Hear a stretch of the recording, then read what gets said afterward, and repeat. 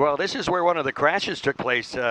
Really, for the most part, we have two accident locations. Now, this is going to be Vivian Road, Compton. It's just a little to the east of where Vivian Road crosses over I-35. That is a Pleasant Valley police vehicle that has overturned, and you can see still the flashers on, and the emergency lights on as well.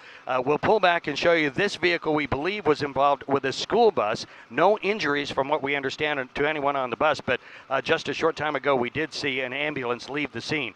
This is where an accident occurred, but the chase ended actually up at Berry Road and North Troost, where the vehicle being chased was northbound on Troost. It's a T intersection. It ends at Berry Road. They went across Berry Road through a church parking lot and ended up running into a dumpster, and that's where police apparently apprehended someone. So a wild chase from Independence all the way up through the Northland this afternoon.